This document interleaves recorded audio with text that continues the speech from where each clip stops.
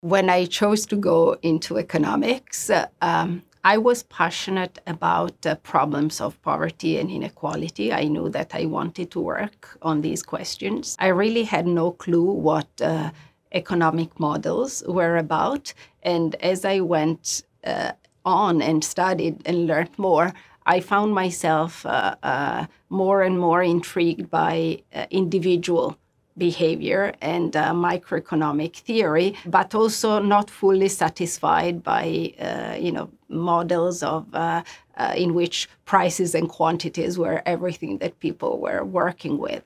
And traveling to Africa and seeing how people were constantly conscious about the social implications of what they were doing in Italy, in the societies I knew, I felt that working on those dimensions was so much more interesting for me.